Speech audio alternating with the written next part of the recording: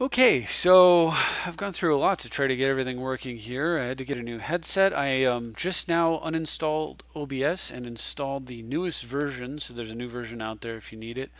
Hopefully cleaning up both the sound and picture in one fell swoop, but we'll find out. So anyway, I've made some adjustments to Breya. I tried to make a video to explain them earlier. I actually posted it, not realizing that the video was super buggy. I got a couple of comments as feedback telling me that it was, for all intents and purposes, a useless video. So I took it down. So hopefully this one works out and we can go back to playing some Magic. So anyway, I made a few changes to the deck. I did really like the early black disruption, but I wanted to modify things for more.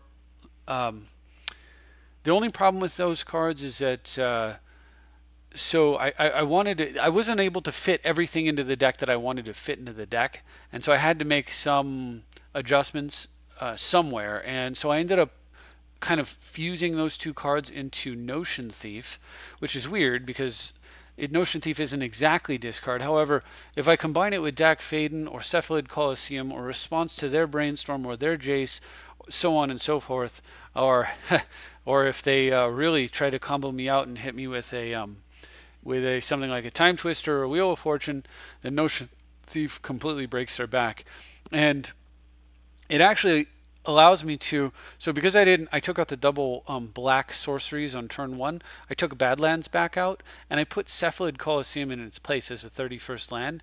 The Coliseum is just a very good card in general. There's very little drawback to it, and it actually creates a soft lock in this deck. So the soft lock is Notion Thief, Cephalid Coliseum, and Crucible Worlds. And what you do is, if they, after they draw their card for the turn, let's say they've got, I don't know, anywhere from 1 to 3 cards in hand, you hit them with Cephalid Coliseum, so they're still in their draw phase. And now at this point, if they don't have an instant, if they only have sorceries, lands, artifacts, and so forth, then they're going to discard. They're going to attempt to draw 3 cards, and you're going to draw them as a replacement effect from Notion Thief. So you've already Ancestral Recalled, but then on top of that, they now have to discard 3 cards. And if they had 3 or less in their hand, you've stolen their turn. So what you do is, what that combination does, that soft lock, is repeatedly, for all intents and purposes, it casts Time Walk, and then, because you're stealing their draw phase, and then Ancestral Recalls you. So that's a 3-card combo for infinite Time Walks and Ancestral Recalls. It's a pretty good combo, and it certainly ends a game. But even if you do, you shouldn't get greedy. If you can, whether or not you take their whole hand, whether or not you can do the thing during their draw phase, if you can hit them with Notion Thief, Cephalid Coliseum even once, and just hit them with a light Mind Twist for 3 while simultaneously Ancestral Recalling yourself, you've probably won the game on that alone. So it's a great combo, and it also works very well with, you can use Notion Thief Dak Faden to actually the greatest thief in the multiverse combined with his Notion Thief buddy over here. And what you do is you plus up Dak and you target your opponent. They attempt to draw 2 cards but can't, so you draw 2 cards. They still have to discard 2 for Dak, so it's a slightly weaker version of the Coliseum combo, but it requires no mana, no sacking of lands, and it's reusable. It's a complete backbreaker as well, and it curves really well. You can go Dak Faden one turn, and then on the next turn you play your land, cast Notion Thief, and then plus up Dak Faden right there, which is pretty cool. So you actually you go Dak, steal your artifact, next turn Notion Thief, steal your hand. It's a pretty gross combo that actually showed up in Type 1 decks, so that tells you anything. So those are the big changes. The other smaller change is that I swapped sort of Fire and Ice out. I put Umezawa's Jitte in. Umezawa's Jitte, because we're going to be getting Necropotence a lot in this deck, and Jitte is basically a draw 4 with a Necropotence, whereas Fire and Ice is a draw 1. So pre-Necropotence, Jitte, because I took the Abyss out of the deck, I wanted a replacement, and that was originally what Fire and Ice was doing. But Jitte does it better. So I like having the card that works better, does not require me to actually connect with my opponent. I can just trade with the creature and still get the effect. It's stronger against green. I can muddle for it. It's cheaper to fetch with excuse me, with Tezzeret. So like if I use Tezzeret to get Winter Orb, and then the next turn I Tezzeret into a Jitte, assuming I have, a creature or whatever, so that I can kill like mana dorks that are trying to get them out from under the orb. It's a great sequence of plays. So just very strong, and fits very well in the deck, I think. A little bit better than Fire Ice did.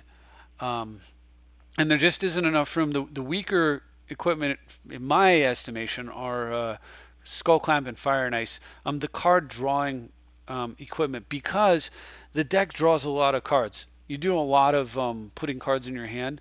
So what you really want more than card drawing, I think, from your equipment slots is you want support in doing what is going to trouble you, or other things that you don't do as well or as easily. And getting cards in your hand is not really the problem. The things you don't do as well or as easily: discard, untap all your lands, kill all their creatures, or end a game quick. Sometimes Jitte can do that as well. So just because of commander damage, how it interacts with commander damage on Breya. So those are the big changes. No other changes than mana base. I'm going to scroll down here and let's play a game and take a look. And hopefully stuck around. I'm only going to run the one game only because it was a lot of fun. And not necessarily because it's particularly serious, but I just enjoyed the game quite a bit, and you'll see why in a minute. So I'm playing against Narset, which first of all is always satisfying to win, and I've got a land tax hand, which is excellent against the blue deck. So I'll lead off with tax. He leads off with a card that goes and fetches lands. That's perfect. All right, play Talisman. And even if I had a land, of course, I would not be playing one. So he plays his third land, so I get the Ancestral. And I'm actually not going to take the full 3 here, because I figure I can take 2 and then now and take 1 later. And then he plays Rouse the Wreck, and I decide I'm going to leak it while I can. Probably could have remanded there. Might have been a little bit better, but no problem. So anyway, I figure other than fast mana, I'm safe to cast my commander here, and it may have some longer term benefits, but even if he does have fast mana, I've got Deluge in my hand. So I'll go ahead and tap out for my commander. Since I've already seen a Planeswalker, I wanted the commander on board as a solution to other Planeswalkers. So I play Shackles and send in the team at his Planeswalker, and he doesn't chump block, which was really weird to me. Then he plays Narset, so I let him have that. Just take his guy who could go and get lands for him. And from here, I don't attack with it, however, because he controls the equipment, not me. And then I just Deluge for 2. So Narset's dead for the first time. The end of his turn, I Enlighten Tutor and go get Future Sight. Thought about, there's some other cards I could have got. I thought about like Feast and Famine or whatever, but Future Sight just seemed right. So the top of my library is now Swords to Plowshares, not particularly good against Narset. So I'm going to remand it away. I remand it away into Notion Thief. So during my upkeep, I cast Notion Thief, draw a land. The next card is land. I play the land, and 4 cards down is Dak Faden. So I just plus, and he discards 2 Planeswalkers, and I draw 2 Jace and a counterspell, revealing Expedition Map of all things. So he plays his commander, and I Stoic, and he concedes. But look what happens if he doesn't concede right here. So on the next turn, I would plus Dak, which would take the last 2 cards out of his hand and draw 2 cards for me. So I would already have drawn Expedition Map, and I'd have 2 other mystery cards. Then I would not play a land. I would I would cast Expedition Map and go get Cephalid Colosseum, and then I would say go. And then, well, I'd attack him, right? Wasteland is Mystic Monastery, and then I would say go, and he would be 1 land short of playing his commander again. So he needs 8, I think, or is it 10? Well, at any rate, he was a little bit shy. So now he draws for the turn, and during his draw steps, I have a stop there. I just Cephalid Colosseum, just like I said, what I was talking about earlier. Colosseum during his draw step. If he drew a counterspell, bye-bye counterspell. If he drew a land, goodbye land. If he drew some kind of instant speed card drawing, like it'd have to be a good one. It'd have to be like Stroke of Genius or Opportunity or something. But even if it was, and assuming I didn't count it, then I would still take 3 cards out of his hand. Like, let's say he tapped out and did a big stroke of genius in response. So 1, 2, 3, 4, 5, 6, 7, 8 cards. So let's say he drew 5 cards. The Colosseum would take 3 out of his hand right there. Well, and then he would only be left with 2, and then Dak would take the last 2 cards out of his hand. I'd replay the Colosseum, and he's back in the lock again. So there's just no getting out of that. Totally amazing, and I was really looking forward to pulling it off, but he gave up before that happened. So it's funny here. You see, I got the tax out. The other thing was I got the tax out here, and I used it for good effect to play 3 lands.